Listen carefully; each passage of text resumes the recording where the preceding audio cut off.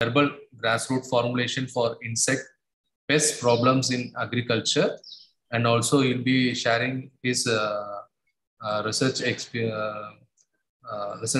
papers on spider protein formulation, a human health leader that was developed at Sadbhav Shrishti Sanshodhan National Product Laboratory. Doctor, you can start your talk. Okay.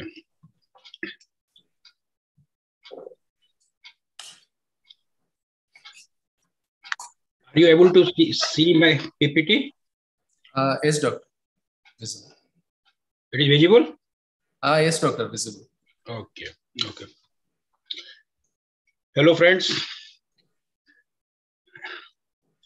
The topic of today's discussion is herbal grassroots formulations for insect pest problems in agriculture. I think many of you would have been gone through the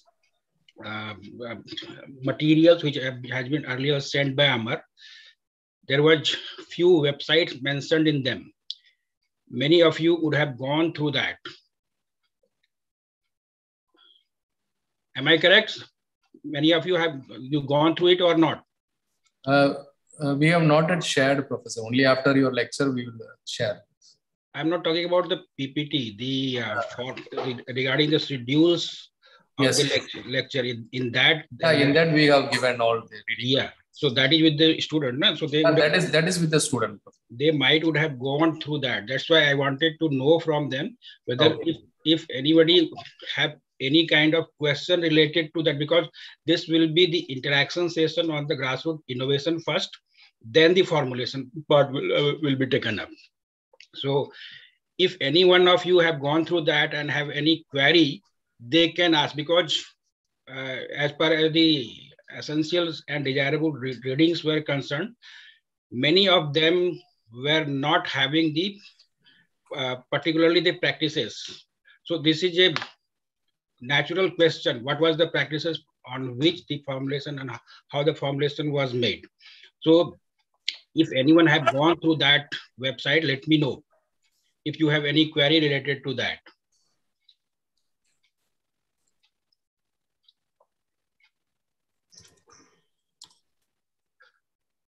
No, let me start then. So this was the first website. Here, the author is talking about the formulations of a herbicides, or particularly for the scale insects in the guava plant.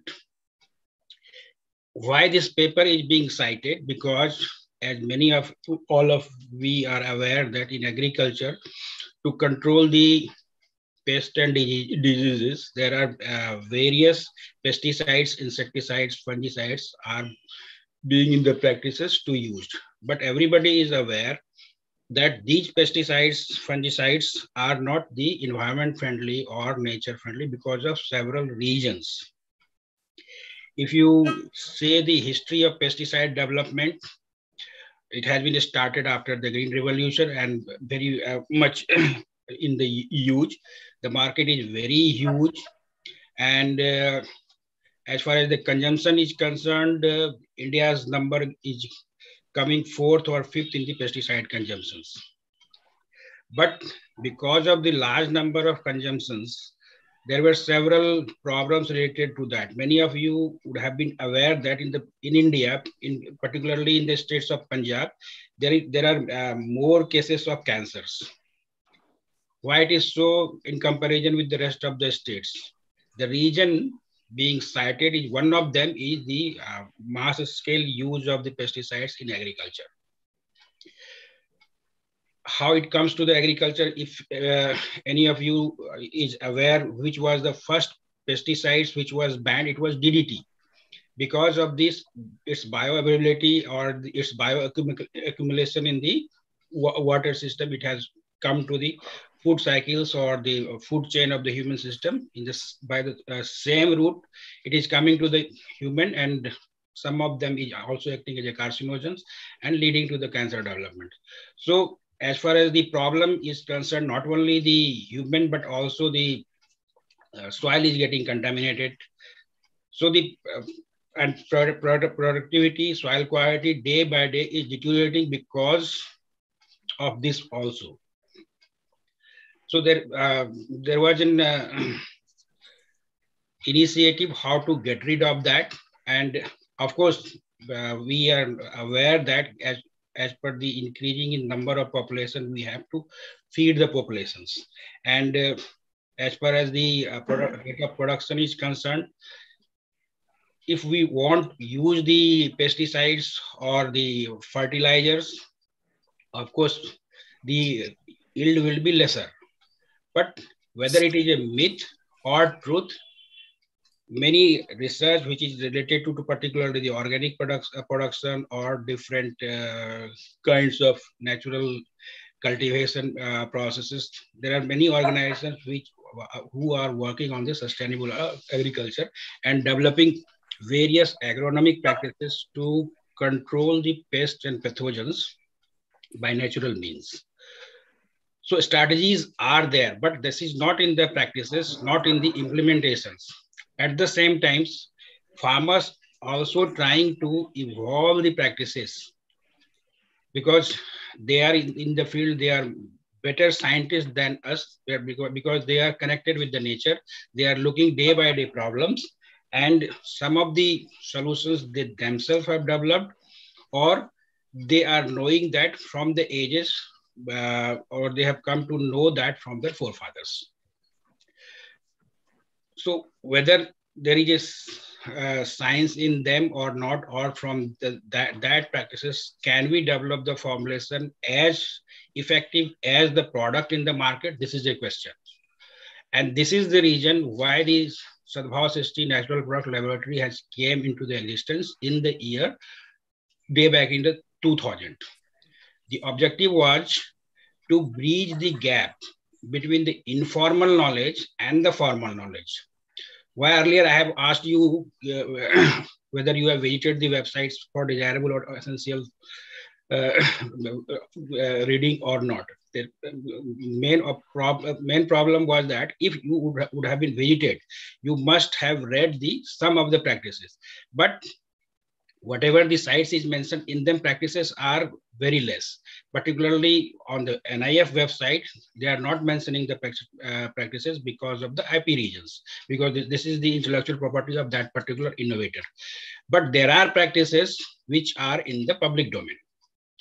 And that you can see from the website of Srishti. If you log on the Srishti website, you go to the database, and under the database, you will see the honeybee published practices. Under that website, there is a search engine. Under that search engine, if you put any problem, whether it is any kind of pest means whether it could be an insect or it could be a fungus. Say, for example, if it is either aphid, jacid, whitefly, these are the pests which is generally infecting the crop populations, or the different kinds of fungal or bacterial disease. If you write the name of any of that, you will, and then click on the search, you will find a large number of practices related to that. And then you can read what are the practices, what is the innovator's method to prepare, and how to apply that. There are more than 8,000 such practices are available in the public domains. So if any of you is having interest to read the practices, you can log on the Srishti website, go to database and honeybee published practices, search that and read. Here in this paper, what they have done, they have used 3 plants. These are the plants which is being used for the development of a formulations to control the scale insect in the Cydium guava, that is the amrud particularly. So these are the plants.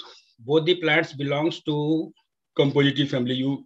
I have purposefully put this picture because these are the wildly growing plants which they have selected. And they have selected this plant because they observed that these plants were not having the scale insect infection of the scale insects. And this foliage of that means the twig of these plants, they have used for the production of vermi-was. Here, why they have used, it is not mentioned in the paper, but these plants was not having the infections because these plants is going in the vicinity of the guava orchard, and they have selected this plant, used as a composting base for the production of vermi-was. Generally in vermi-was, no plant extract or plant waste is being used, but they have purposefully used the waste or these two plants that they have put at the base in the drum. The method is mentioned in detail in the paper. And on the top, they have used the cow dung for the composting and used the earthworm for making the vermi-was. These are the three ingredients they have used at the base in separate tank for the production of vermi-was. Normally, vermi-was is having the composted extract of whatever the composting agent we are putting. Generally, it is the leaf litters, or even without the leaf litters, or generally we are putting the cordons for the decomposition. So whatever they have used the specific plant material to get the was of that, and in different combinations they have applied it on the scale insect. In another formulation, they have made the ash of these individual plants, and then in different combination used. The author is claiming that the 10% of this combination is giving 90% control of scale insect in the guava. And this is dose dependent. That means if we are putting 1 gram, 2 gram, 3 grams, the efficacy is increasing exponentially. So that's why we have cited this paper because the selection of the plant is somewhat similar to the innovators' practices. Coming to the next paper, which is our paper from the lab, which we have published in 2013, particularly, and the practice is being evaluated by several agriculture universities and individual farmers also. The purpose of putting this is that how we have selected the practices. Because this was to, as you see the title, the vegetable crops, because this is one of the major annual crops being grown in several parts of the country, and the problems of the vegetable pest are of different nature. It could be what is called the leaf curl kind of things, or the stem borer, or the infection in the root. So whatever the practices we have documented, particularly from the Gujarat, this is the map of the Gujarat, and the star which you are looking are the places from where we have documented the practices. So we have studied almost all the vegetable practices, and then tried to select the ingredients based on the available literature, because once we want to develop any formulations, we would like to know whether it is known for that in the prior art search. That means we are doing the review of literatures, and in review of literature, we try to find out that whether this plant is known for this particular pest or not. If it is known, then it is a common knowledge things. But if it is not known, then it is a unique things. So one of the objective of doing prior art search is to find the novelty of the practices. So if the practices is novel, whether we can file the patent on that, because this is the intellectual property of that particular innovator. So we are filing the patent in their names, and then trying to find out, add the value, scientific value, to bridge the gap. Because suppose if X plant is giving control against the aphids or the jassids or the whitefly, so we are trying to protect the intellectual property right of that particular innovator and filing the patent in their names. So likewise, for this particular paper, we have combined the several practices, done the permutation combination study, and based on that we have found some while, this is also known in the literature. Say for example, many of you are aware with the neem. Neem oil is a well-known pesticides, and it is recommended that the 3% of the neem oil is giving very good result in almost all kind of pests. Similarly, Karanj oil or the castor oil is also giving the similar effect.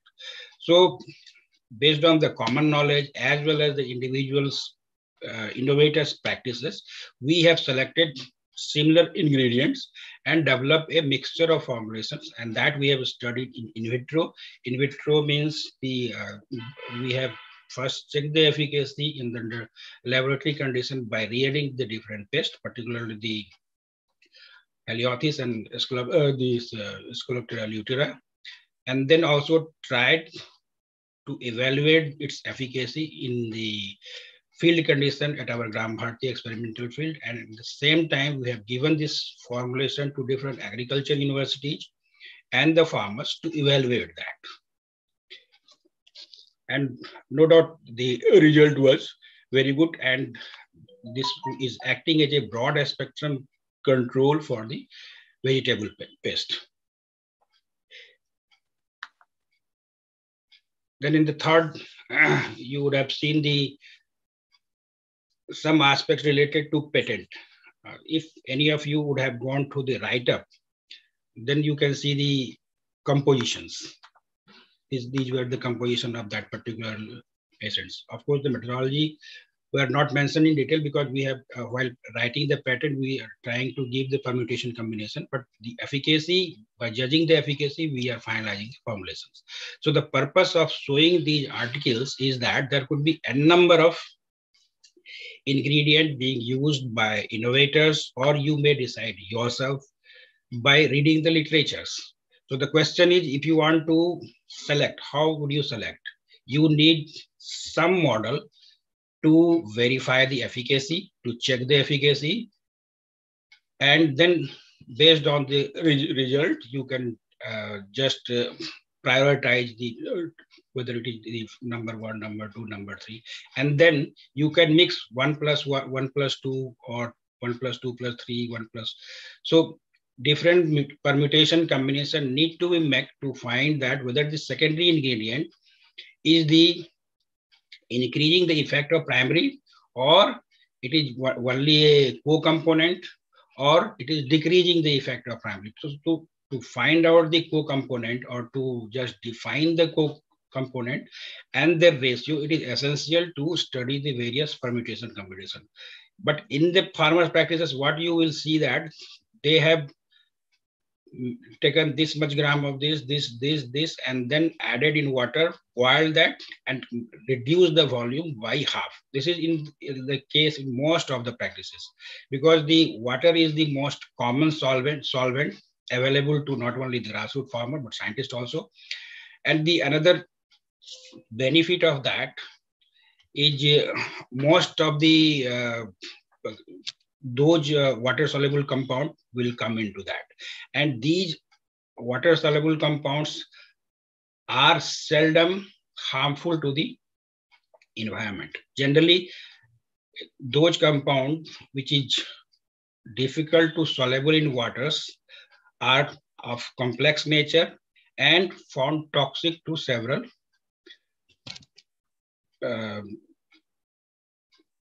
pests or the other animals, things, the organism in which we are evaluating the toxicity.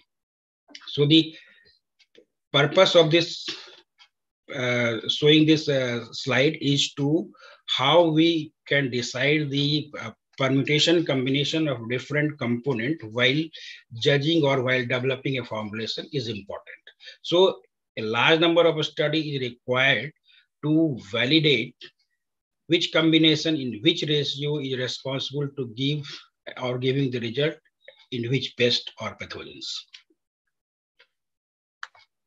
This is another example. Here, this is a practices of Ganesh Datta, but you will not able to see the name of the ingredient. Normally, the ginger, chili, or the bitter plants is having some property to control the pest. He has developed a formulation. He has been awarded also by the NIF in the National Award function at Rashtrapati Bhavan. And he has developed the formulation, sold the formulation also in their own vicinity. So as per his claim, this formulation is giving control in almost all kind of pests. That means mites, termites, white grubs. So these are the very difficult problem in agriculture. But as far as the bridging the gap, that means elucidating the scientific principle of this control is yet to be done. It is not elucidated. The practice is validated. It is showing good result, almost 90%, and the it is showing a 25 ml per liter. That means 2.5% of this formulation is giving very good result. While the one slide which I have earlier showed, that 10% formulation of this is showing the results. So here, in terms of the quantity being applied, is quite similar to the available products in the markets, particularly different sorts of pesticides. But we don't know what are the compounds which is giving its results. So it is a matter of research which can be taken up to elucidate the principles, how, why it is effective. Because if you see the problem of white grubs and the mites, it is a very big problem. And if this formulation is giving 90% result, that is good enough. So it can be propagated, promulgated. So NIFI have done its job. They have given, they have awarded the innovators and trying to propagate this formulation among the farmers by that farmer themselves. That means, in other ways, the farmer is trying to be an entrepreneur. That is good, but the scientific part is remain unknown. So the value addition is the most important in not only this kind of formulation, but several other kinds of formulations. Here is the role of scientist, student, who can think in different directions by making the smart validation plan.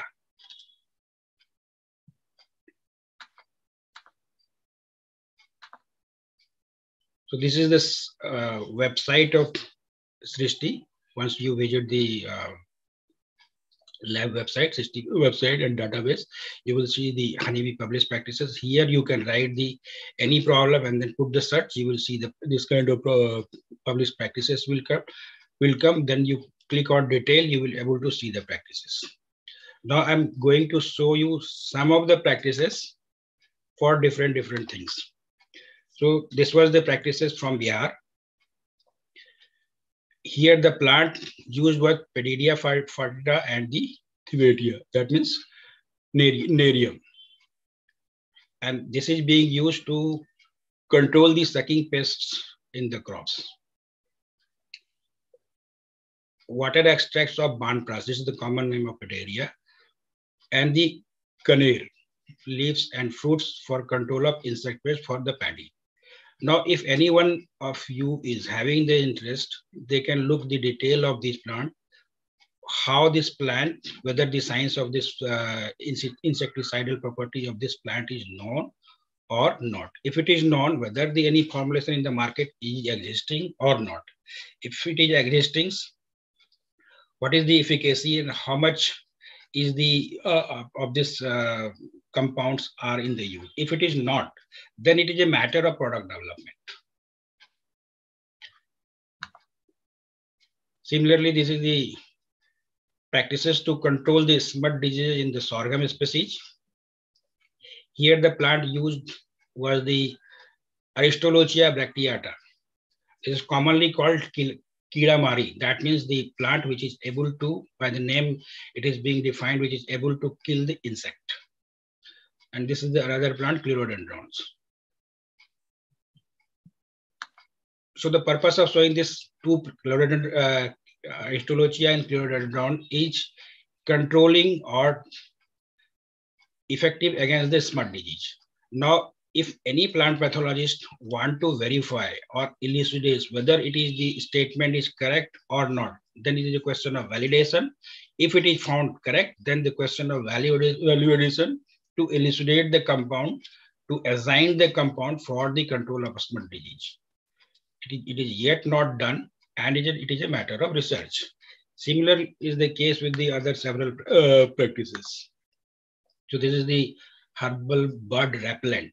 Here the word repellent means it is not the killing, not toxic, but removing removing the buds because of the unpleasantness in the eating by the bird.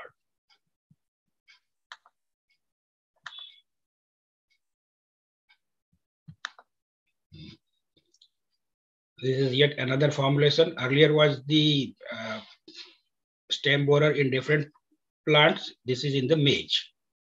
And here the ingredient which was used is limonium acidisma along with the Azadirachta indica. Similarly, in these practices, to control the vegetable pest, Casuarina acutitifolia is used.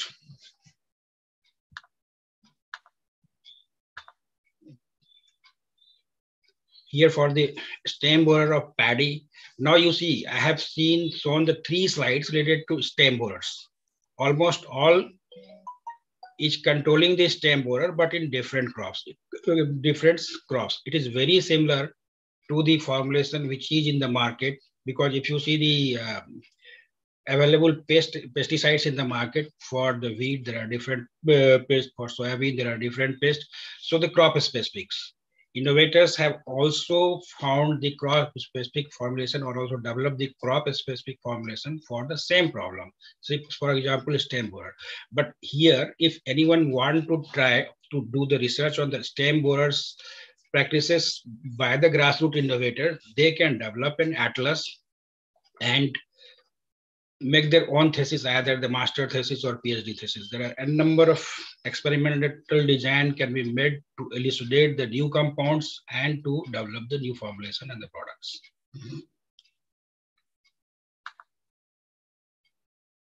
This is to control the termite.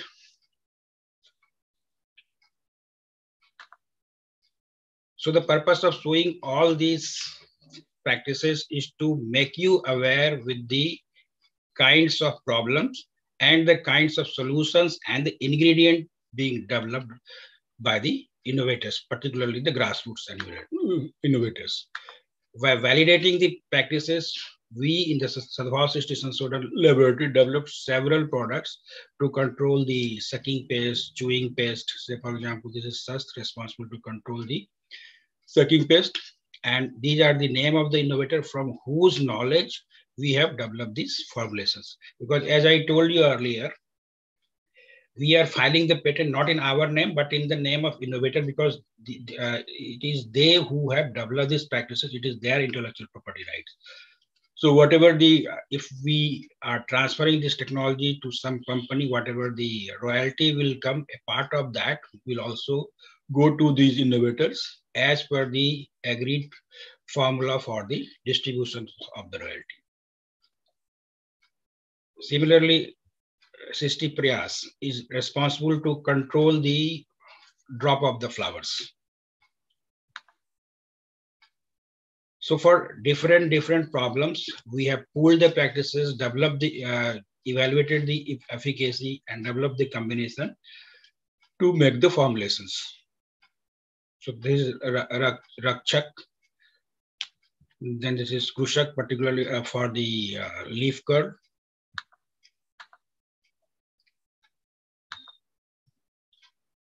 Then Prahar, Suraksha. These are all different, because as you are aware that the infecting pest at different stage of the growth of the crop varies. At early stage, at the mid stage, or the flowering stage, the nature of pest is different. And some is sucking pest, chewing pest. That means leptopteran, dipteran, and coleopteran. These are the different class of the insects under which these pests belongs. So the efficacy of different extracts, again the different class of pests also varies. So depending upon that, we have classified the different groups, and then selected the practices for that particular groups, and developed the evaluated the, that means they validated the case And whatever the plant was found effective, from that, by judging their combination, we have developed formulations. And this is the flow chart, how we are doing the manufacturing from the grassroots practices. So the first step is the plant material procurement. Generally, the purpose of putting this point is we are procuring the plants widely from the resource area. That means from where we have documented the practices, not anyone other places. And trying to stick with the seasons also. Suppose if we have collected a plant in the summer season or winter season, the efficacy will be varied. So we are trying to procure the plant material in a particular seasons or particularly 2 seasons, and then processed and trying to keep it and develop the formulation as per the need. Processing means cleaning and then the set drying. Then the QC for authenticity of the quality. As far as the quality is concerned, for any such formulations, there is no clear-cut criteria mentioned in the regulatory norms. In the further slide, I will show you what are the regulatory norms under which we can get the license of such formulations. Then the extraction. This extraction is either solvent-based extraction or the aqueous extractions. Then the storage of this extract, and then formulation of the mixture of the extract in different ratio. At this stage also, we call the in-process quality control, where after mixing, we are doing the band analysis through TLC and HPTLC. Then bottling of this formulation, labeling, then secondary packing and dispatch for the sales or the.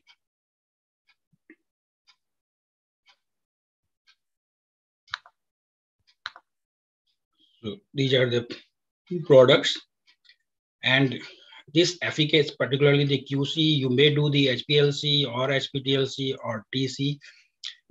First, there are 3 aspects in the quality control. One is the physical, chemical, and biological. Physical means what is the texture, how it looks, whether it is the turbid or it is having some smells, what is the color, what is the viscosity, and then the flowability, whether it is the how the smells, that it means organoleptic characters, and then whether this formulation is having any bacterial count, because normally in the formulations of the herbal formulation, there are some endogenous organism which is natively found in the that particular herbs and also comes in the formulations. So we need to check that whether any microbes are there. If it is there, we need to control it. Otherwise, there will be a problem. They may lead to gas formations in the bottles, and that will be not good for the formulations. So if any such cases occurs, we need to do the processing of that to get rid of that particular gasifications. This is a slide which is showing the fingerprinting of the ingredients being used. The purpose is to show how to develop the methodology for establishing the quality controls. Here it is represented in different solvent, that is water, then methanol, then chloroform, petroleum ethers. And these are the different compounds peak. This is the peak area, peak purity. Depending upon that, we can quantitate that particular peak, and these are the different bands. So whatever formulations we have developed, there should be some marker in the form of band which we can say that if it is at that particular RF, these 3-4 band is found, it should be present in almost all batches of formulations. So by doing the fingerprinting, we can establish the marker for the quality controls. That marker may not be identified also, because we have not yet, in many of the cases, identified this band is particularly for which compounds. But this can be done further.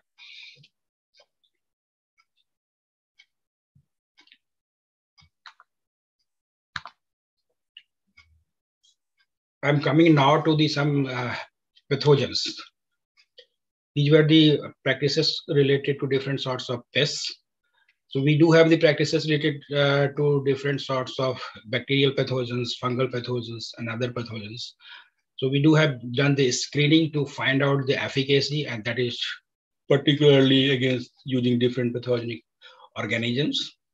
And whatever the mark you are looking in the colored one, they have sought the good results. The purpose of showing this slide is to just, because many of you would have been from the background of biotechnology. So what kind of biotechnology we can do for the development of pesticides or fungicides or insecticides. So to make you aware for that, from that point, we are discussing these things. So these are the different plants which we have evaluated for different pathogens, and many of them were having good results which can be developed to control that particular pathogens. So in the plate assay, if you will see, this is the Fusarium oxysporum, and this is the results of balanites fruits, because at the different portions of the fruit, that means epicarp, mesocarp, endocarp, is having the different compounds, and the efficacy is also different. Here, Stalagomatis, this is you are looking the halo regions, is showing the efficacy of the controls.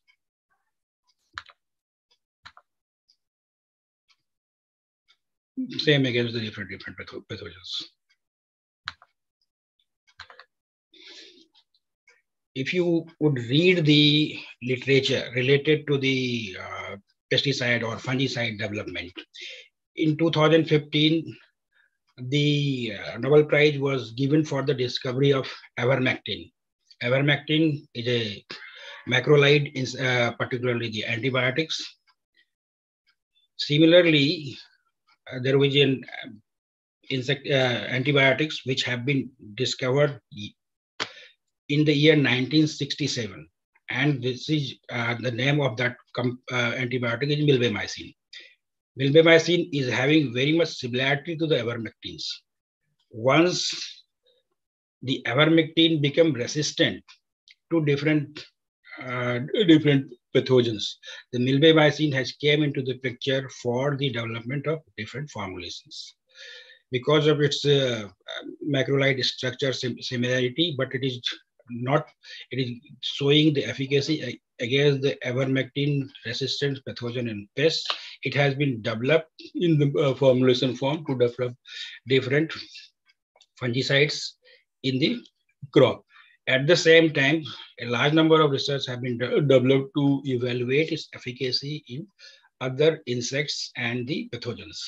So it has been nowadays used as acaricides, insecticides, antihelminths, and also being used against the nematodes, parasitic insects, and arthropods.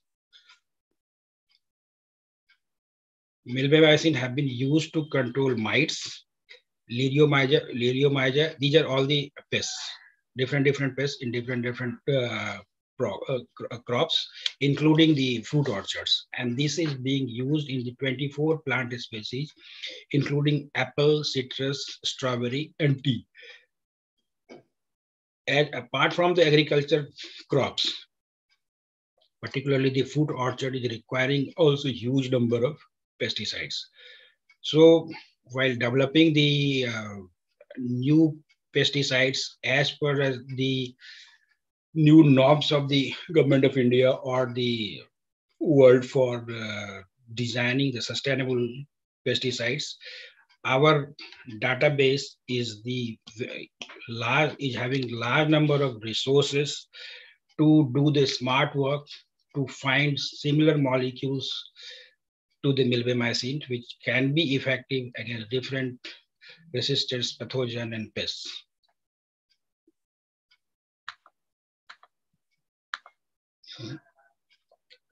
Here, it is a different area of research in the biotechnology, because many of you are aware that apart from the plant, many microorganisms is being used as a biocontrol agents. These biocontrols, the mechanism of action of these biocontrol is the different. Some is having the hyperparasites or infecting the pathogens. As far as the development of new molecule is concerned, particularly we are aware that chitin is the outermost layer of most of the insects. And if we are able to degrade the outer layer of the chitin, the pest will be very much susceptible for different sorts of infections. So this chitinolytic bacteria associated genes and enzymes for plant protections are being studied in various pests. Currently, the research is mainly focusing on finding novel strains of enzymes with potential application in pest management. Owing to the effectiveness and synergistic potential, the putative chitinase and chitinolytic bacteria are formulated as biocontrol agent for different applications utilized in the development of transgenics and supplemented with other pesticidal toxins. Many of you have heard about the name of Bt cotton. Bt cotton is a transgenic to control the bollworms. But we have yet not developed any transgenic. Of course, the Syngenta are in the pipeline to release such formulations for the chitinases, but it is yet to come. Many of the other scientific lab is working on that. So here the purpose of showing this slide is that we are aware that in almost all house we are using for the pest control is having some endogenic microorganisms. And these microorganisms role, we are not yet sure how it is helping in the control of the different pests. So in the SISTI, we have developed a microbial bank from the isolation of soil samples from different Sodhyatras. Similarly, in one of the Sodhyatras, we have collected that was the Jharkhand Sodhyatra. We have collected the bark samples of the tree, and from that we have isolated the endogenous organisms. Several of the endogenous organisms were having the chitinolytic activity and is able to control different sorts of pests. So the question is whether new organisms which is having the chitinase activity, particularly the substantial chitinase activity, can be formulated. But here the problem in the formulation is that these are the enzymes, and all enzymes require certain physical conditions to be active. At the room temperature, no enzyme will be active. So the formulation is the question marks. Many people are developing the encapsulation of chitinol. Many companies are in the pipeline to develop the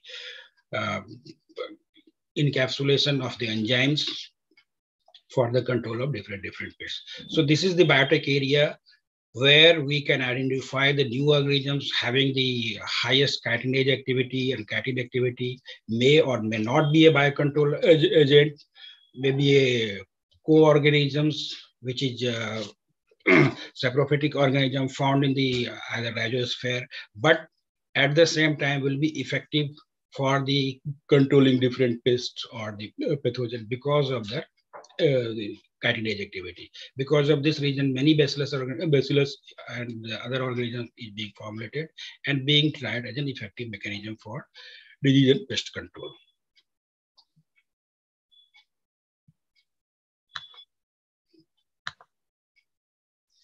Here the registration, whatever the formulation we are developing, if it is in chemicals, there is established norms. We call it CIB, that is Central Insecticide Board. They require different sorts of efficacy data and developing and for the registration to give the licenses. But as far as this grassroots practices is concerned, if we are developing the formulations, they can also be licensed in the name of traditional formulation and practices. Rajasthan is the first state in India who are giving licenses for these such formulations. Similarly, many agricultural universities have developed the IPM, that is integrated pest management practices. So if the plant of the grassroots also within the IPM, it is very easy to put there under the IPM. If it is not, then we may collaborate with the different agriculture university to put that particular plant in the list of the IPM by developing the by evaluating the efficacy of that plant. And the last one is the G2 licenses. G2 license is recently is the recent amendment where those kind of formulation which are having stimulatory effect. Almost all plant extract is having stimulatory effect. So they have given the 5-6 such names, whether say, for example, protein hydroxylase, then the humic acid, then seaweed extracts, the combination of that. So if any of the ingredient or the formulation is having such component, they can also be likely licensed as biostimulant, besides the property of their control of the pesticides, because all these control of the pesticides is non-toxic. Why I'm telling the non-toxic means if it is toxic, this will come under the CIB. If it is non-toxic, only then we can get the G2 license. Or as far as the recent trend of new pesticide development is concerned, the criteria is that it should be environment friendly and biodegradable. So whatever the formulations we have developed or the grassroots practices is telling about, that is almost all 100% biodegradable. So they can be licensed under the G2 since they is also having the stimulatory effect on the growth. And if they are not, then that can be licensed as the traditional formulations, or different sorts of required data can be generated for the CIV registration. But in the CIV, we need to give the not only the name of the plant, but the name of the compound which is giving the effect. That means very similar to the chemical pesticides. Now I will come to the another topic. If anyone of you is having question on this presentation, let me ask.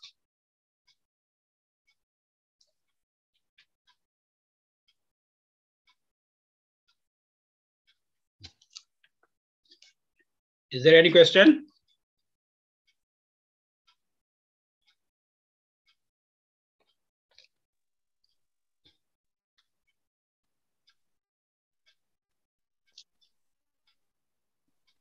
Good morning, sir. Yeah, good morning.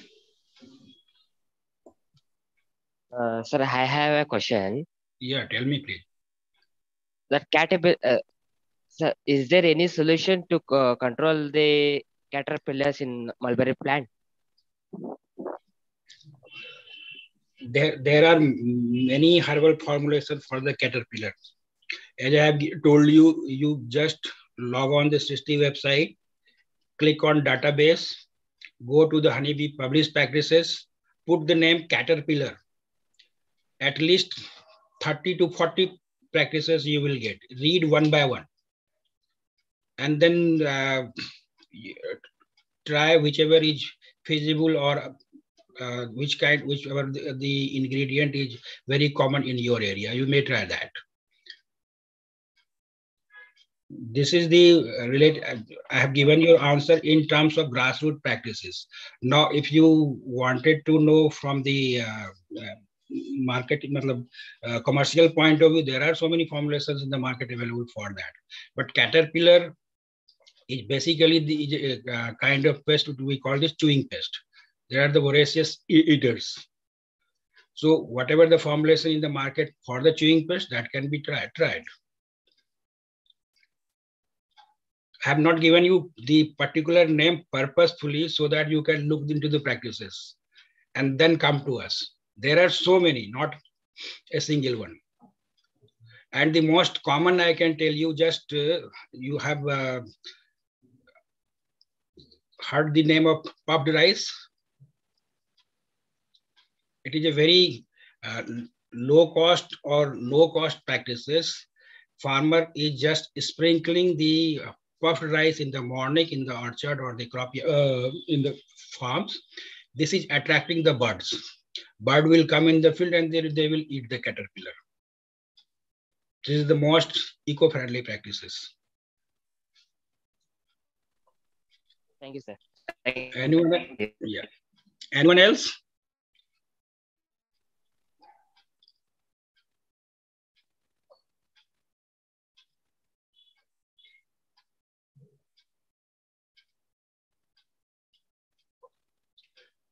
Okay, no one. Now I'm coming to another presentation on the for human formulation. This is the practices related to control. Normally, if there is a cut or wound, there will be the oozing of the bloods. So normally we are putting either the fitkari or Dettol to stop that. But there are different formulations also, and grassroots, one of the grassroots community, particularly Chunara community, that means those community which is doing the whitewashings. If they were having any cuts, marks, and the blood is oozing out, they used to put the spider web over that to just stop the oozing of the bloods. So this was the practices. Based on these practices, our objective was to find out because in the spider web, it is basically the salivary glands oozes, which forms the thread of the web, and it is nothing but the protein. We are aware of that. So how to do the formulation from that? The question was that. What we did in the our natural product laboratory, we developed a cell line from the salivary gland of the spider.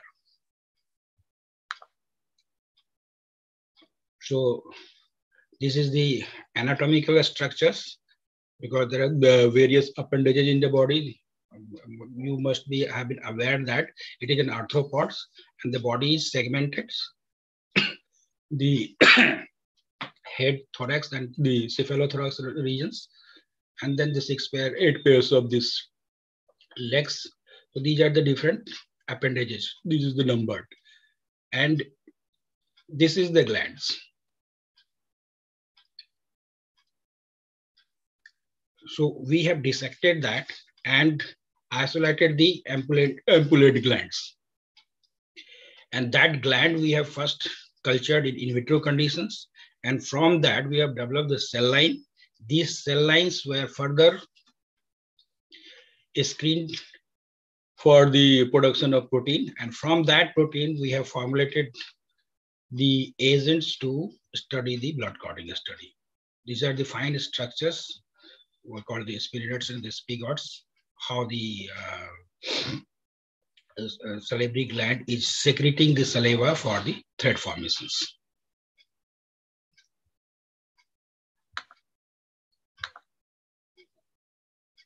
So for this particular thing, we have developed our own media. Normally the insect,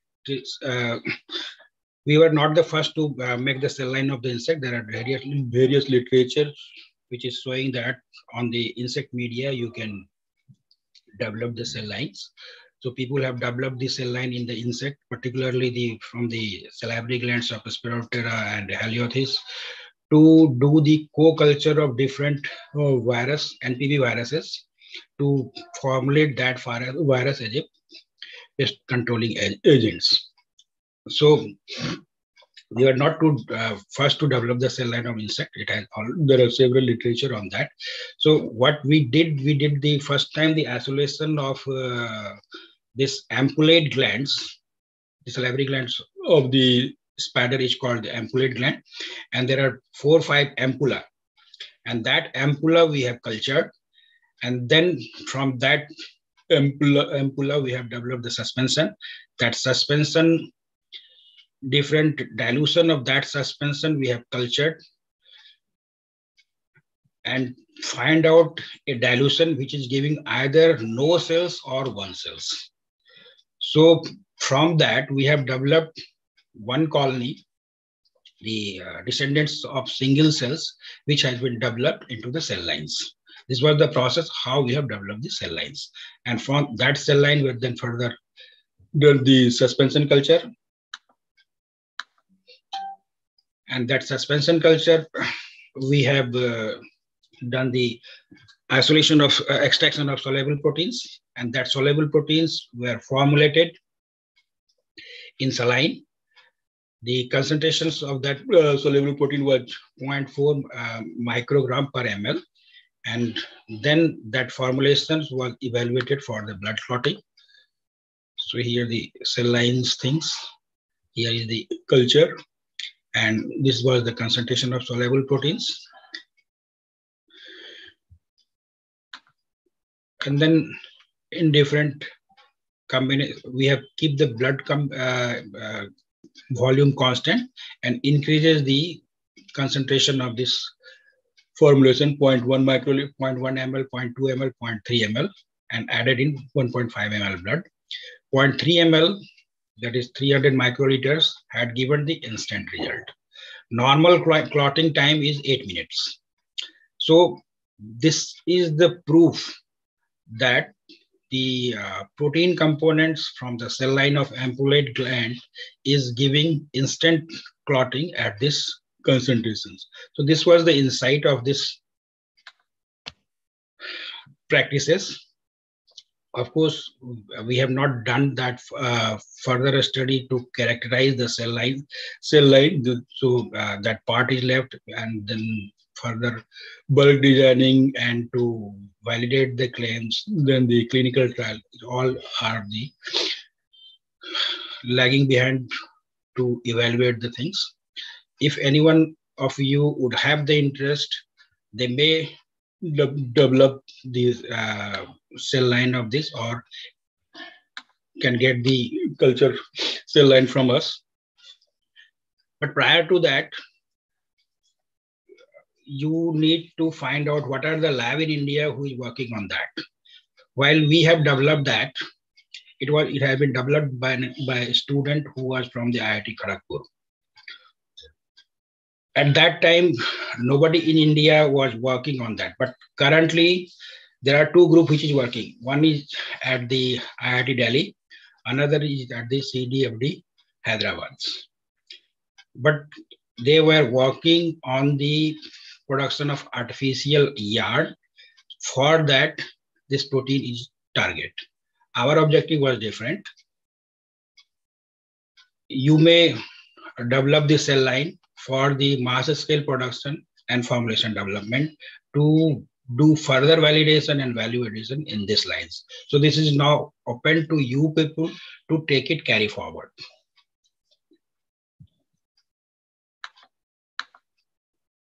Is there any question on this?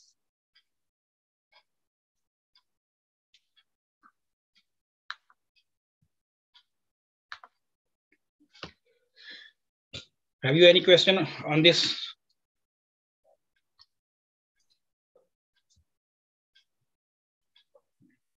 If you have any clarifications, you can ask Dr. Nirmal. He has given two topics, talks on two topics. Any questions related, you can ask. I hope you all remember that day Professor was talking about this spider protein, right? Spider web protein. Yes. Yeah, so yes, you can ask questions related to that also.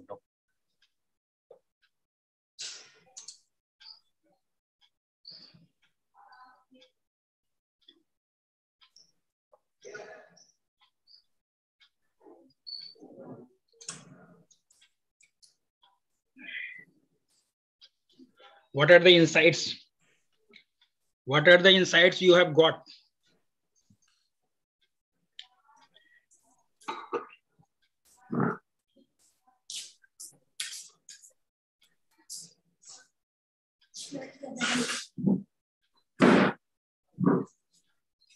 See, those who are from the biotech background, they can took up the things from biotech point of view. Those who are from the microbiology background, they can take from microbiology point of view. Those who are the botany background, they can take the things from botany background.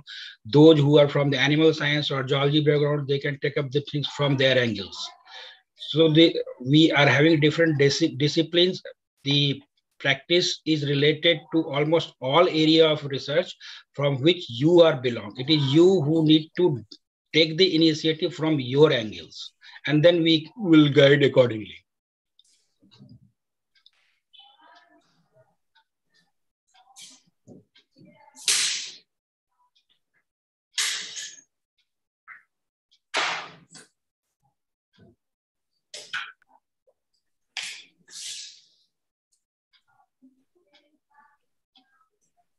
No doubts?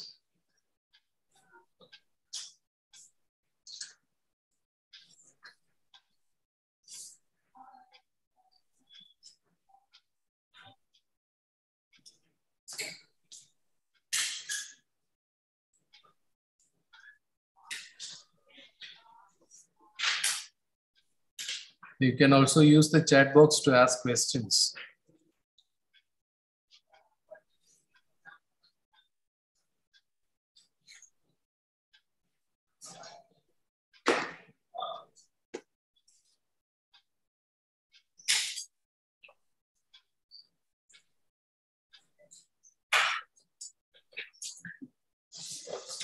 I think no questions from student side. Okay. Yeah. Thank you for your wonderful presentation, Doctor.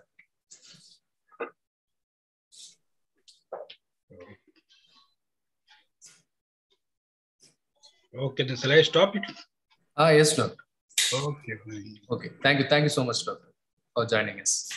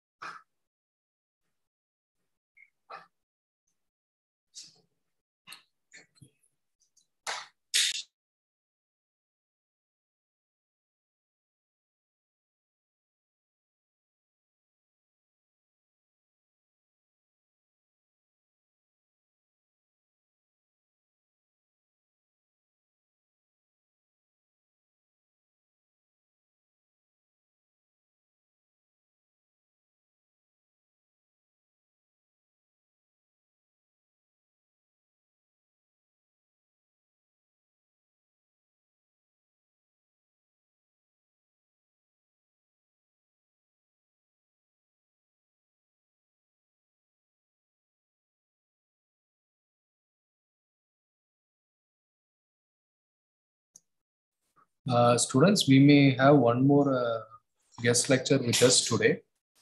We are expecting her shortly. Please stay online.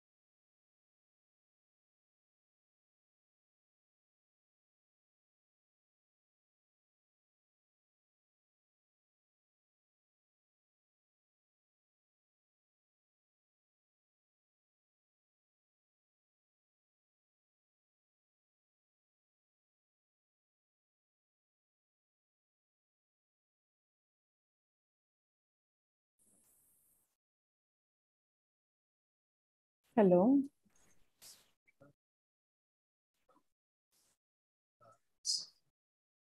Good morning, doctor. Good morning. Students, today we have with us Dr. Jyoti Lakshmi Vadasheri. She's a staff scientist at National Institute of Plant Genomic Research, NIPER, New Delhi.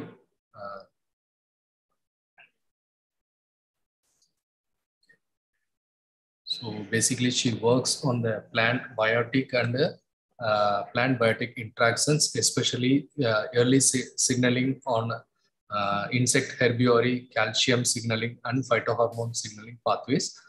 She received her PhD degree in plant molecular biology at Friedrich Schiller University, Jena, Germany, followed by postdoctoral positions in Cornell University, USA, and Max Planck Institute for Chemical Ecology, Jena, Germany.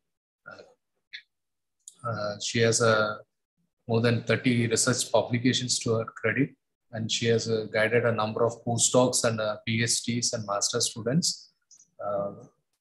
So let's welcome Dr. Jyoti Lakshmi to give her talk on plant metabolics for crop improvement.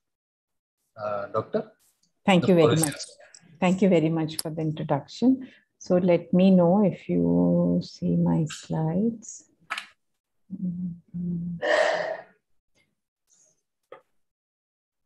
So can you see my slides in slideshow? Yes, Doctor. Yeah. So good afternoon, everyone. Myself, Jyoti Lakshmi. I'm working at the DBT Institute, National Institute of Plant Genome Research. And today I'll be giving you a talk on use of metabolomics for crop improvement. How can we use this technology to produce, climate resilient crops? So my lab works on plant-insect interactions, which you can see in the pictures here. This is the insect that I work on, which is a generalist insect that you might have seen in your garden, or it's called a Spodoptera litura. It eats many plants, and it is a generalist insect. So we are trying to use this system to generate transgenic or generate lines which can tolerate this insect herbivory. And before I go into metabolomics, I'll just give a brief introduction of what our system is. What is this plant-insect interactions? Yeah, because I'm sure there are not many labs in India working on plant-insect interactions at a molecular level. And just to give you a glimpse of why we are studying it. So insect attacks cause a lot of crop loss, like drought, abiotic stress like drought or flooding, and microbes. There is similarly, insect attack causes more than 25% crop loss. And there are different kinds of insect species which attacks plants. Essentially, they attack all parts of the plant. You can see the example of, for example, a leaf chewing larvae. They are eating all the parts of the leaf. There are some insects like aphids, which per se do not, when you look outside, there is no damage, but they suck the phloem sap, or they suck nutrients from inside the plant. There are some cases, mesophil grazing leaf miners.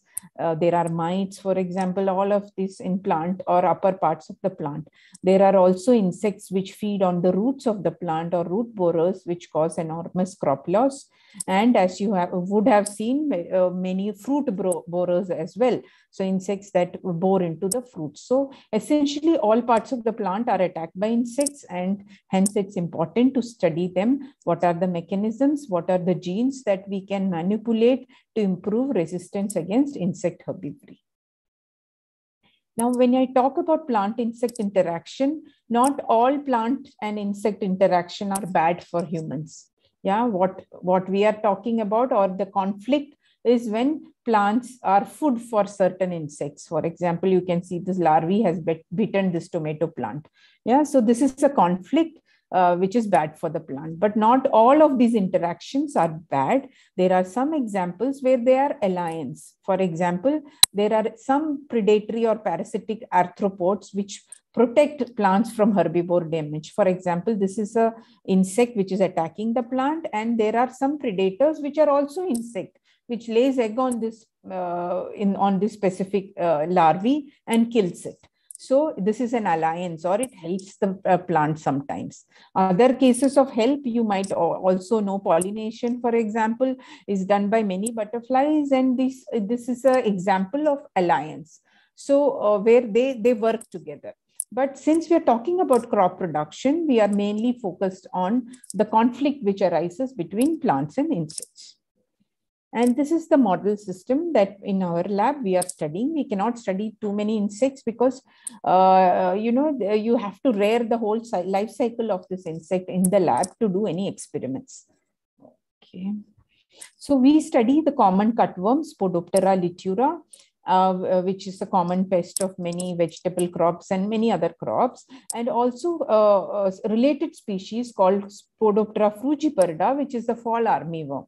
I don't know if you have heard this. Fall armyworm is an insect which comes as an army into a field, into a field of maize or rice, and eats up the entire plants very quickly. In the case of maize, it is a huge problem in India and all over the world now, because they are boring into eating the leaves first, they are boring inside onto the tissue of the maize and causing a lot of damage. So these Spodoptera are voracious and very fast feeders.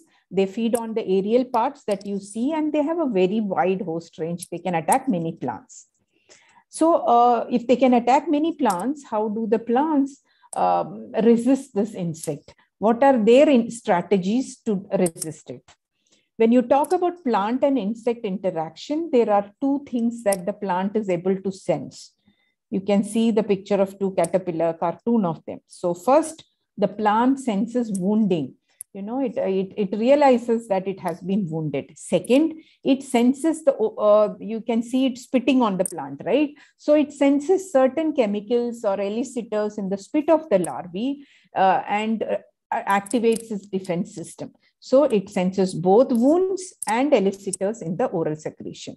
So when the plant senses it, it knows now I have to activate my defense, or I have to activate all those weapons which will help me fight the insect. Now, what are those weapons that we know that helps plants to fight against insects? One is this plant hormone pathway. In the case of chewing insect, it is this hormone pathway called jasmonate signaling. I will come to it in detail in the next slide. The next arsenal after this jasmonate upregulation, you will see an upregulation of secondary metabolites. Okay, these are called the chemical defense arsenal of the plants. So they activate secondary metabolites like glucosinolate, benzoxinoid, many examples, and defensive proteins. Now, what does those secondary metabolites do in the plant? The secondary metabolites in most cases makes the plant less tastier to the insect, to put it very simply. Yeah, and they get converted into toxic material or toxic chemicals, which is not good for the growth of the larvae. So that is what essentially secondary metabolites do. Now, these are called direct defense. That is, the plant induces them when the insect is feeding on them. There is another mechanism called an indirect defense, wherein it sends out metabolites into the air. So these are called volatile compounds, which are released into the air and which, which are being sensed by another set of insects, which are called predators or parasitoids. And they come and feed on this insect. So it's a kind of, it is calling a friend to, attack an enemy. So this is an indirect defense strategy, but it also involves the use of metabolites. Yeah, so in plant insect interaction, metabolites are involved in multiple steps of the pathway. Jasmonates, the secondary metabolites, the indirect defense. So it's critical for us to be able to measure metabolites in such a system. We'll start with the first one, which is plant hormones or phytohormones. Like in human body, you have hormones like that. Plants also have what is called as phytohormones. They regulate multiple stages of life cycle. So for example, they regulate germination, growth, flower development. They regulate how plants respond to biotic stress. They regulate sometimes fruit ripening. So regulate all stages of plant life cycle and also help plants to cope up with stress throughout their life. So these are small molecules which are present in very small, very less concentration in plants, and they can be transferred from one part of the plant to another and helps plant in multiple processes. Now, what are the example of plant hormones in general? So in general, there are 4 major plant hormones, or 3 of them majorly, that we use when we talk about plant biotic interaction. One is jasmonic acid, another is salicylic acid, and one is abscisic acid. Now, jasmonic acid also has a bioactive component called jasmonic acid isoleucine, and it is produced by the precursor Cis-Opidia. So why I'm showing you chemical structures? When you study biology, it is very rare that you imagine that chemistry is intertwined in the whole process. Yeah, we are talking about chemicals produced by the plant, and we are trying to discuss how do we detect them or measure them in plants. So it's essential to know their structure, because if you come to the next slide, you'll realize it's based on the structure that we quantify them at some point. Yeah, with this slide, you only have to understand that there are phytohormones which are present inside the plants, which help it to overcome various, stresses. Now, what are those stresses which phytohormone helps plants to overcome? For example, as I told you, in biotic stress, it is jasmonic acid and salicylic acid, which is the key. When you talk about drought stress, one of the markers or one of the key hormones activated is abscisic acid, or ABA. The third one is during cell differentiation or growth hormones, which are activated as cytokinin. And for stem elongation, germination, dormancy, flowering, gibberellins are responsible. And for coordinating many growth processes, auxins are responsible. So we call all these down 3 hormones which are involved in growth, which is cytokinin, gibberellin, and auxin, as growth hormones, and jasmonic acid, salicylic acid, and abscisic acid as defense hormones. So these are critical for plant response to any stresses.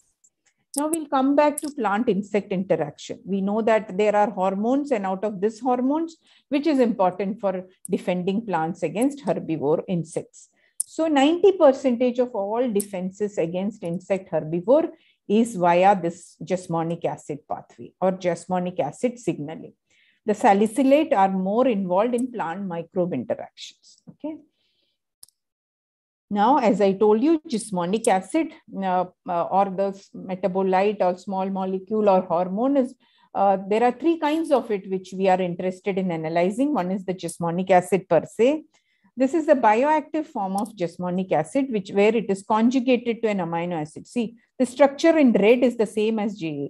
Now it is conjugated and with an isoleucine, which is an amino acid, and it is this JA isoleucine which is sensed actually by the plant. There is also the precursor, or what forms JA is this precursor called OPDA. Now all 3 are, it is important to quantify all 3 in every process. Now the question is, if there are all these 3 forms, how does the plant know that, okay, now this JA isoleucine is there, how do I activate a defense pathway? Yeah. So how is it perceived in plants? So in plant biology, like we use in biomedical field, we have model plants, which we use. Like you have heard, you use mouse model for biomedical research. Like that, we use Arabidopsis thaliana, which is a weed actually, but it has a very short life cycle. So we use it as a model plant in plant biology for discoveries on pathways. And in Arabidopsis, this is how JA is perceived by cells. So JA gets converted to the bioactive form, JA isoleucine. It goes inside the nucleus. It is perceived by this special protein called COI1, which is its receptor, and which removes the degradation by its repressor JAS and activates the MYC2 transcription factors, which in turn lead to the upregulation of JA responsive genes and which leads to plant defense pathway. Now, it is not good for the plant if it always keeps on producing this, bioactive form of jasmonic acid isoleucine, because it's not good for its growth to always have it. So the plants also have a mechanism to attenuate or to stop this production by converting this JA into an OH form, which is an inactive form. You look at the structure, they've just added an OH here, hydroxylated it, and it became inactive. So it no longer will activate this pathway. In this way, plant is able to regulate growth and defense. Anyhow, important take-home message here is that there are plant hormones which are sensed by proteins inside the plant and which activates plant defense. Yeah, so this is what, when there is a wound or herbivore, the jasmonic acid is produced in the cytosol of the plant cell. It gets converted into this bioactive form, JA-isoleucine. In the normal form, when there is no JA-isoleucine or when your plants are without any stress, there is no need to activate any JA responsive genes. So this MIC is under the control of these JAS proteins and all these genes are repressed. Now, when JA-isoleucine is formed upon herbivory or wounding, the JAS repressor is, targeted by the COI, and there is a 26S proteasome degradation of this complex, and the MIC2 is free to express the JA marker gene, and your defense is activated. Okay, so what happens if you mutate this gene?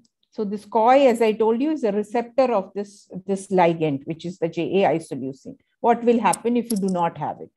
Okay, so this is the experiment which proves that. This is a wild type Arabidopsis plant, which is our model organism.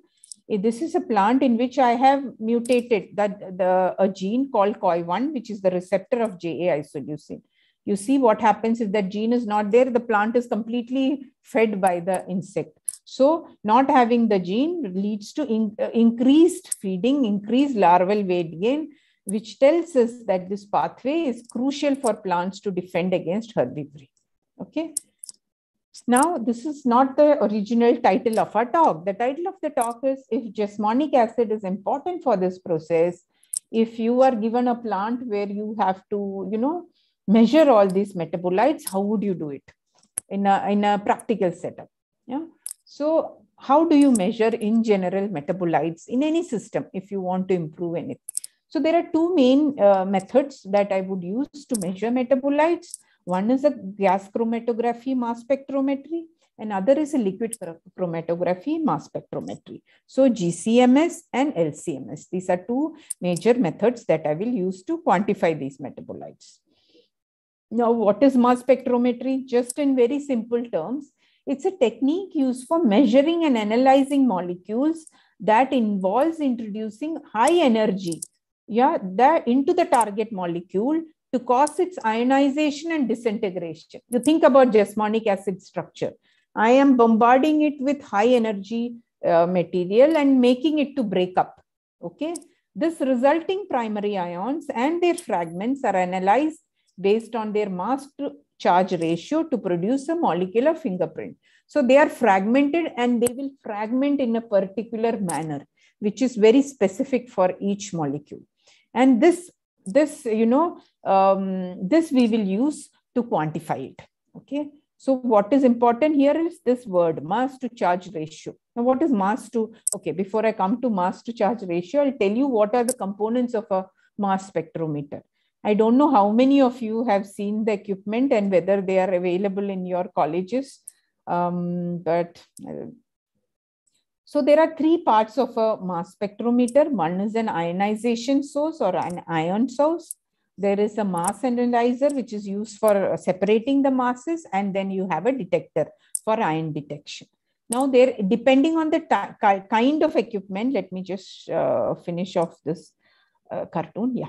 Depending on the type of the analyzer, you have an electron ionization. You can go for chemical ionization. Depends on what metabolite you are dealing with. Sometimes MALDI, for ion separation, you can have a quadruple, you can have a time of flight or an ion trap.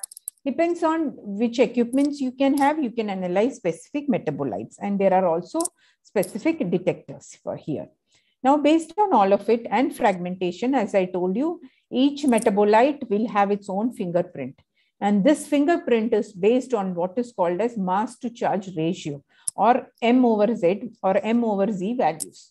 Okay. This is based on the principle that ions or metabolites are separated on the basis of this mass to charge ratio. In very simple terms, look at this picture. Imagine this is my metabolite of interest. This is the chemical structure of it. Now I put it in mass spectrum. I make a sample prep, inject it into a mass spec. The machine has high energy, uses high energy to fragment it. What is fragment? Breaking it. Okay, now see, there is an ion which is detected, CH3, it can detect, it sometimes can break only this part. You see, OCH3, it detects at M over Z value 43. There can also be a ion peak, which is the same thing, which comes up at M over Z value 58. So like that, I fragment this molecule multiple times and I select one peak, which is my base peak, which always, this is kind of non-fragmented thing. Now the biggest fragment or the most abundant fragment here is this, what I call as a base peak. And I use this, its retention time for the quantification of a metabolite. Okay. I'll show you an example in hormones, how we do it. Now, based on this principle, I want to analyze now in a given plant hormones. Okay. So it's important to understand when you talk about mass spectrometry, you'll always have to think, what is your target molecule? As in chemically, what is it? Most of the plant hormones are organic acids. Yeah. So organic acids per se can be also analyzed by GCMS, which is gas chromatography. However, in gas chromatography, the sample preparation is very tedious. You have to convert it into methyl esters, or you have to derivatize it to make it, to fly in the GCMS. So the steps for its extraction, purification, and derivatization are very tedious in GCMS. So we develop method where we can quantify plant hormones in an easier way using LCMS. Okay, I will come to it how we do it, but when we do it, we are able to quantify multiple plant hormones in different plant species. You can see the hormone levels are quite different in different plants. See, Medicago, for example, has high level of SA at some point, and the levels of JA in comparison are less. We can hardly detect JA isoleucine. So each species has its own phytohormone profile. Now, how do I measure these phytohormones on an LCMS? As I told you, I don't want to measure on GC because it's very tough to produce, to do the sample preparation. You have to derivatize it, and it is not a high throughput method. What is high throughput? I can't measure many samples at one time on GC. So I decided I'll go on LCMS. So the equipment that I use is a triple quadruple mass spec, and it has a very high sensitivity. I can analyze in a raw extract. What is raw extract? Not grinding leaf in water. Okay, low extract is I will grind a defined quantity of leaf sample in methanol. I will extract it in methanol solvents, which helps it in better extraction. There can be metabolites which cannot be extracted in methanol. So you will have to work out for your metabolite of interest, which is the solvent which works best for its detection. Okay, so we can analyze it in raw extract, high selectivity, and it has a short analysis time or high throughput. So that's why we use this for our phytohormone estimation. Now, how do you quantify it, however? So we use this isotopically labeled or deuterated internal standard for quantifying this plant hormones. I'll just come to how we do it.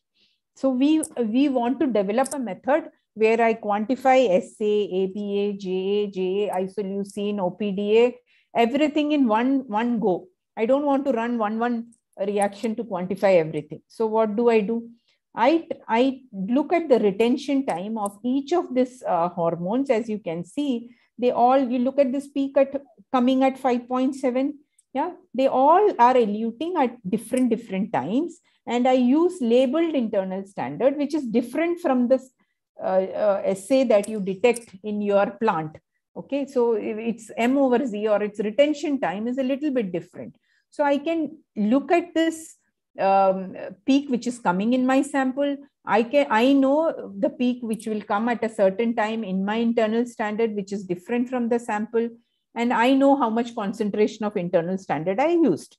So based on that, using a simple N1V1 calculation, you can quantify in absolute quantification of your plant hormones, and you can run all of these hormones together in a single sample run of 15 minutes. You see, none of the peaks will overlap.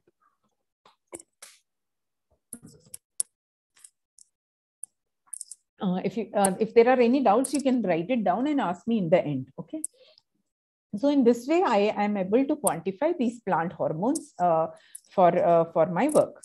Now, if there are so many plant hormones and which can defend plant, why is it that still the insect is eating on so many plants? So how does the insect overcome all these jasmonate pathway? So the insects are also very clever. They co-evolve with the plant. As the plant produces a metabolite, the insect will figure out a way to detoxify it to do something that it is no more toxic. For example, this is an example of a hormone cis-OPDA. It is when the insect eats this plant with high level of OPDA in the insect gut. Yeah, there are certain enzymes, GST enzyme, which convert this cis-OPDA into isoform. What is cis and iso? They are just different stereo forms of it. Essentially, the structure is the same. It's just the double bond position is different. But this conversion detoxifies it, and it no longer can produce jasmonic acid. Yeah. So this is one way how insects are, detoxify it. How do you use metabolomics to know whether insect has done it? You will analyze the insect frass, what comes out of the insect, the frass, and you will look for those metabolites, how they are detoxified using metabolomics as well. So you can use it for your plant study. You can also use it to know what happens to these metabolites in a different organism as well. Okay. Now, after phytohormones, if you remember that first slide, one of the most essential secondary metabolites which help plants in defending against various biotic stresses are available. And there are different kinds of it. So after photosynthesis, you have carbohydrate metabolism, nitrogen, fatty acid metabolism. That is the primary metabolism. And out of them are derived, the secondary metabolites, for example, tannins, coumarins, quinones, flavonoids, polyketides, terpenoids, alkaloids, many of them. So they are phenolics, they can be nitrogen containing compounds, they can be terpenoids. Now you can ask me this question, why do they have so many metabolites in plants? So the reason why plants have so many secondary metabolites is plants cannot move. They have to stay in one place and defend against so many insects, so many pests, so many biotic stress. You can run away, right? If somebody shoots you, you can run away, but a plant has to stand there and live there. So he uses this chemical arsenal to protect himself. Yeah. Now, there are diverse secondary metabolites in plants. For example, we'll start with this big tree, which is a poplar. The major metabolite there is salicinoids, which help it in countering various biotic stress. Vicia faba has a lot of lectins. Arabidopsis, this is the model plant I'm talking about. It has a high amount of secondary metabolites, glucosinolate and camelexin. Cocoa has tropane alkaloids, maize has terpenes and benzethenoids, plantago has these special metabolites, spruce has terpenes and phenolics. So different plants have different kind of metabolites that it uses to defend itself. So again, you can ask me the same question like you asked me with jasmonates. How will the insect, how still the insects are able to eat all these plants, right? Even if there are so many metabolites, somehow insects have come up with ways to overcome these plant metabolites. So these metabolites are toxins for the insect. They cause health problems. They can be, they overcome it by sequestering it into special organelles or rapidly excreting it or degrading it, as you saw with the example of iso-OPDA. So this is how they overcome it in many cases. In many cases, they can't overcome, and hence they are killed by, by the plant. So I'll not go into details. I'll just give you an example of how we, two plant species and two metabolites, and how plants overcome these plant secondary metabolites.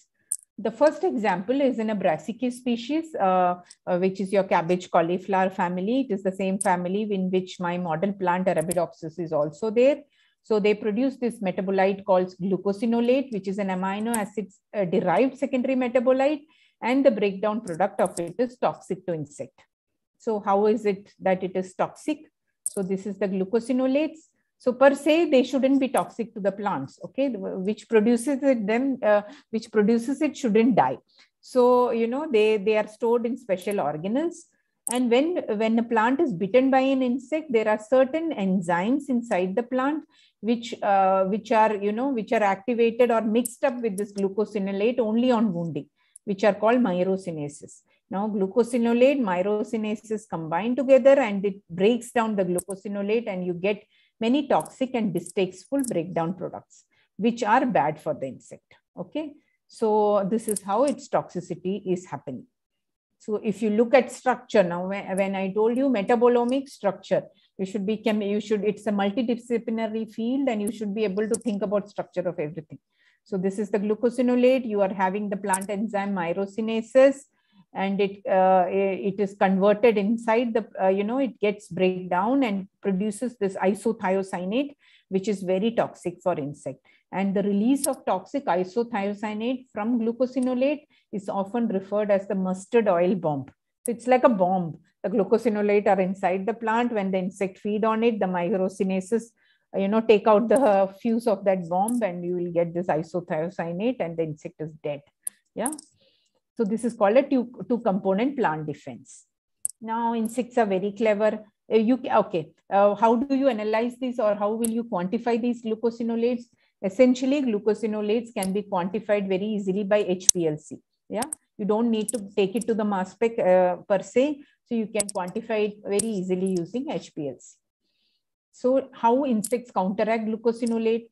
So this is the glucosinolate. Somehow insects have to overcome them. So they are very clever. They use this sugar which is present in their diet and add it to that glucosinolate sometimes. That is glycosylating the glucosinolate. Now it became a bigger metabolite, and it no longer can function, can be converted into this isothiocyanate. So glucosylation is responsible. One step of detoxification.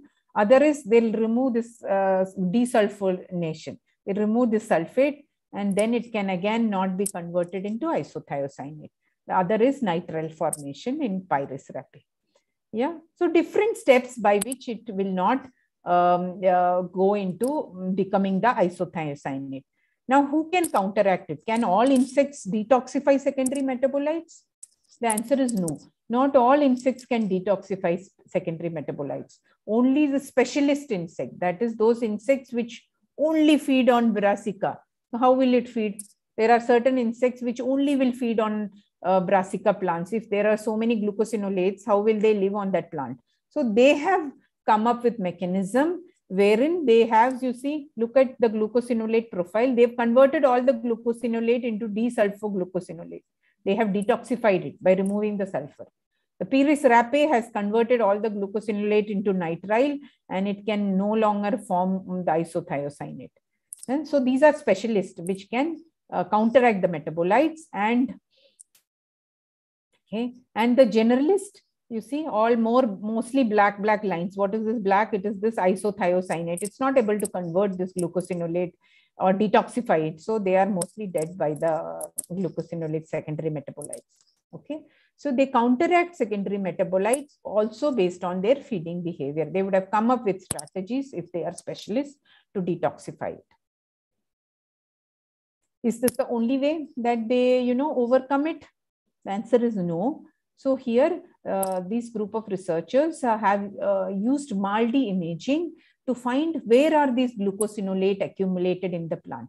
So this is a leaf where the insect was feeding. Okay, it has bitten all these parts.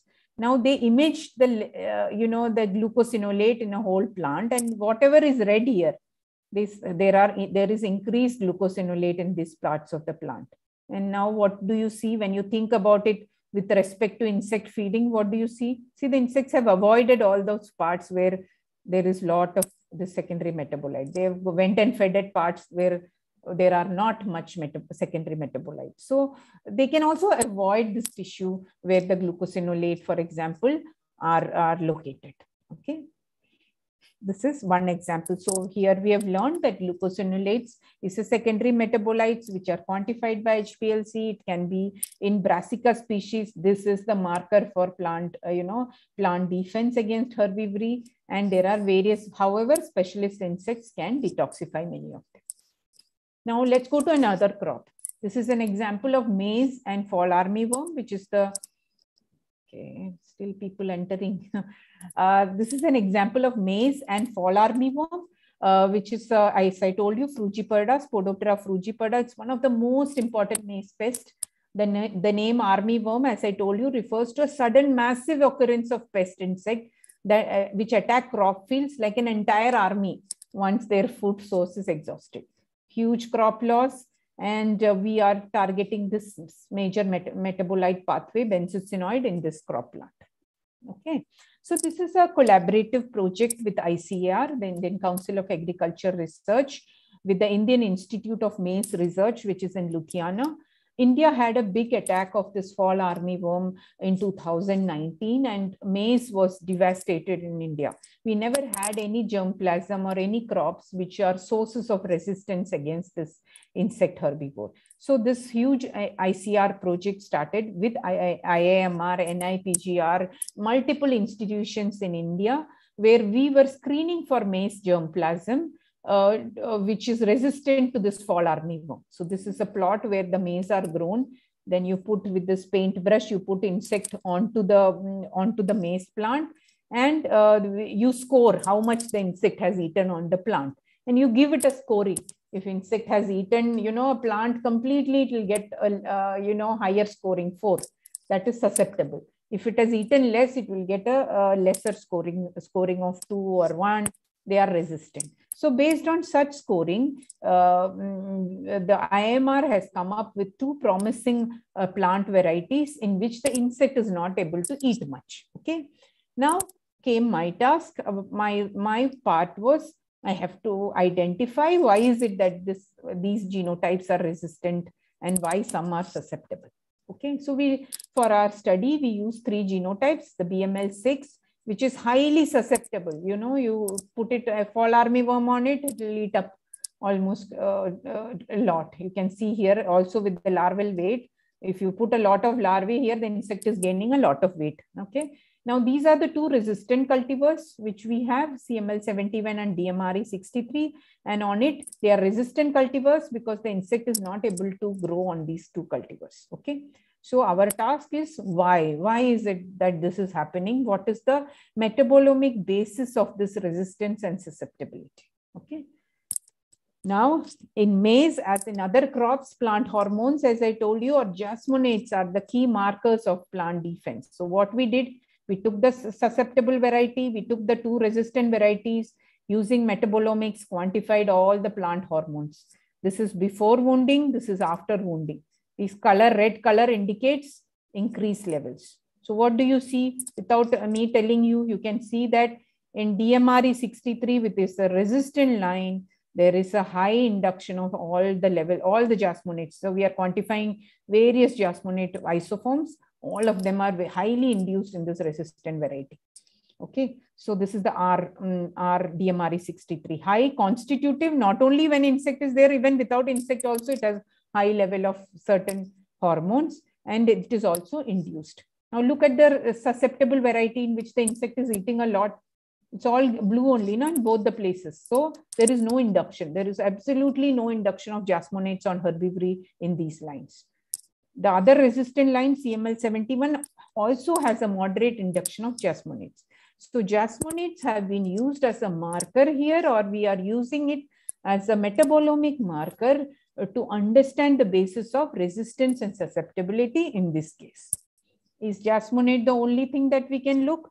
No. Okay, I'll also come to the rest one. We also quantified the level of phytohormones. The earlier slide I showed you is only 24 hours of feeding. Now 24 hours is a very late time point for a hormone induction. So we looked up at a different time point, 3, 6, 24, all of them. Now look at the level of JA and JA isoleucine. This is your susceptible genotype BML6. There is absolutely no induction of jasmonates, very less. Now in your resistant variety, CML71, yes, the JA and the JA levels do increase, but they are little delayed induction. See, at 3 hours, nothing happened. 6 hours, they started increasing. Whereas in DMRE63, which is a highly resistant variety, the JA and JA levels show a rapid increase upon fall armyworm feeding. Okay, so this is how we measure the basis of this resistance. Now, okay, I'll skip this. So as I told you, phytohormones are not the only metabolites or small molecules that we are looking in maize. But in maize, the major defense metabolite against chewing insect is the special class of metabolites called benzoxenoid. You might have heard the name Dimboa. So Dimboa is a class of benzoxenoid. Okay. And like glucosinolate, where Dimboa, is stored in a certain form, when insect eat, it becomes something else. So this is the same pathway for benzoxenoid. So the maize is producing it through this complex pathway involving multiple genes. However, this benzoxenoid are stored in the plant in a separate compartment vacuole as glucosylated form. So these are combined with sugars and stored as stable glucoside. When an insect eats, when there is a mechanical damage, there is this beta glucosidases, which are enzymes which cleave this sugar out, and you get what is called as a toxic egg glucone. That is, the sugar thing is gone. Now these toxic things are found which are toxic to the insects per se. But the plant will not produce these toxic things and keep. It will only produce it when when there is a damage. So in this way, the plant is also protecting itself and not wasting its resources.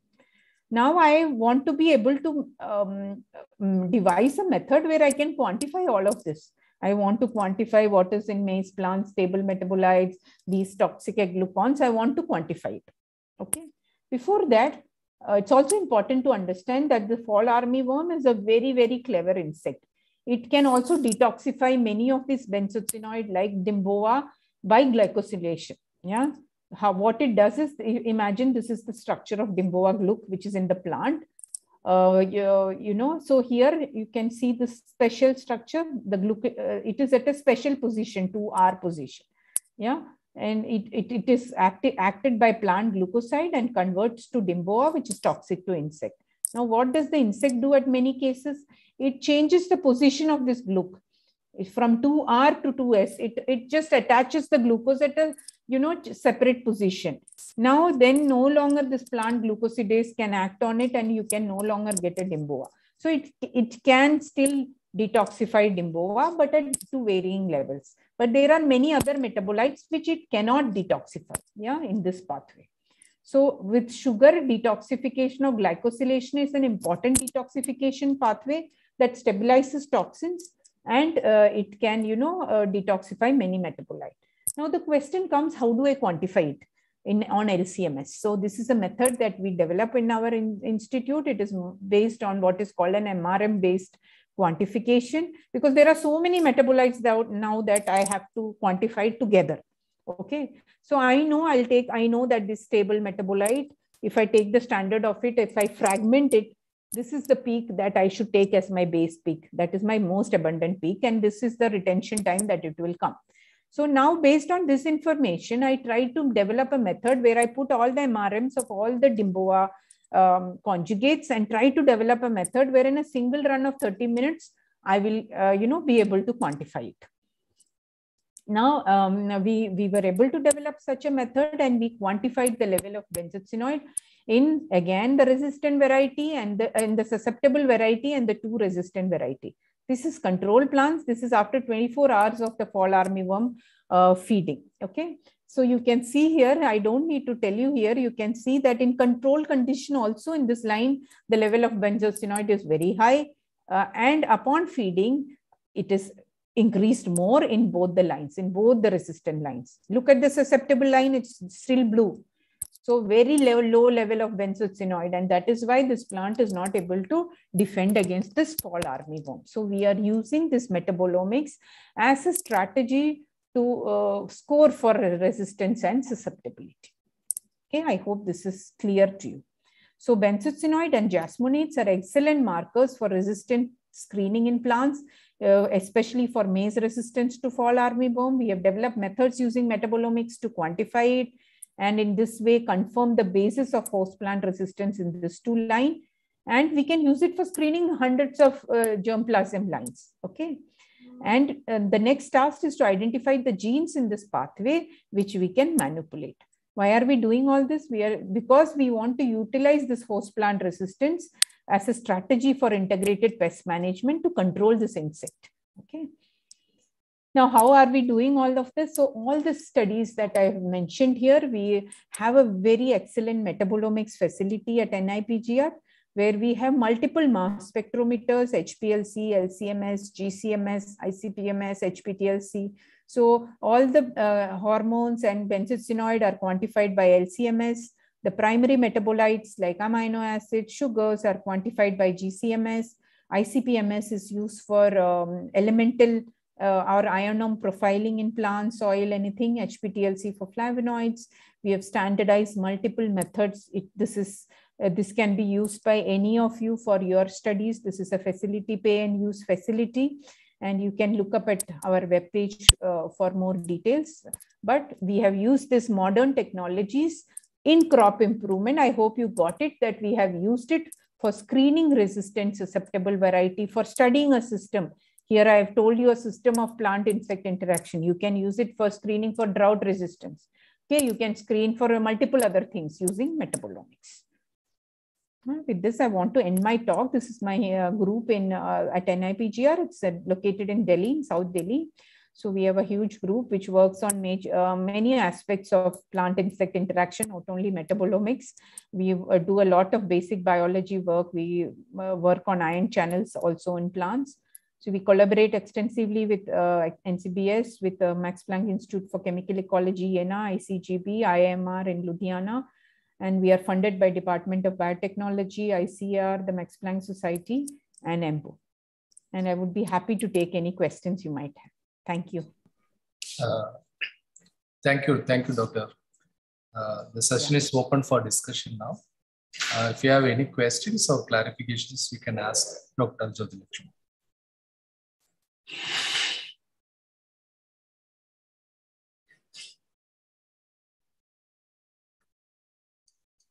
You can ask anything. I mean, don't be scared to ask. It can be, trivial question. You can still.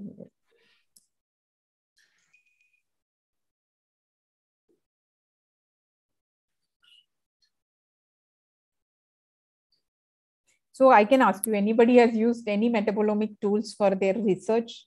What are you guys using for, for quantifying any metabolite? Any of you can. I think these students are undergraduates level. Okay. So they are in this, at the end of the workshop, they are going to develop a small project proposal. Okay. Which BIRAC will grant them 1 lakh for each proposal. Oh, very nice. To conduct the research. Okay. So we are giving like an exposure to different aspects. Okay, very nice. So that they will gain a knowledge to it be easy for making their proposals. Yeah. Okay, you can, if you are looking on plant biology, for example, you can use this hormones as a marker to select for plants which have tolerant to various things. For example, if you're studying drought stress, you can use ABA as a marker and measure ABA levels in different plants. So this can be one small project, just my ideas that you can use. Yeah. But feel free to contact me if you have queries, and also email. Students? I think online it's very difficult for them to have concentration. Anyhow, I'm sure at least somebody has understood something. Okay. You can share your PPT with us, Doctor. So I will pass it to the students. And also I will give them your email ID in case they are having any questions, they can contact you. Yeah. Thank you very much. Thank you so much for Thank you.